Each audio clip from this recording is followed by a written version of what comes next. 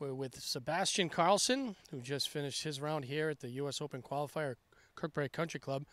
Sebastian, it's been an interesting year for you. Less than a year ago, you won the Rhode Island High School Boys State Championship.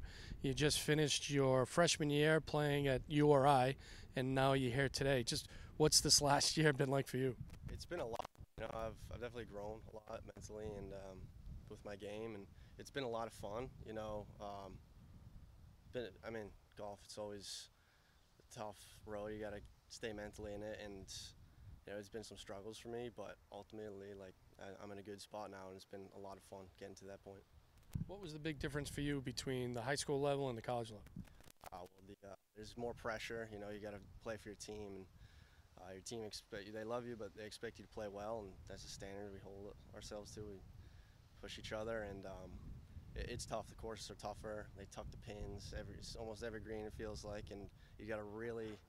It's a lot mentally tougher on you, for sure. And just how about the fact that you're playing in the U.S. Open qualifier and you played pretty well today, but just what's it like to play in this type of event? These events are awesome. I think the fields are so good, and you play with some good players. And I really enjoyed today. My group was a lot of fun, and I was in it good enough to qualify today. I don't think I'll make it, but I'm happy with the direction of my game, of course.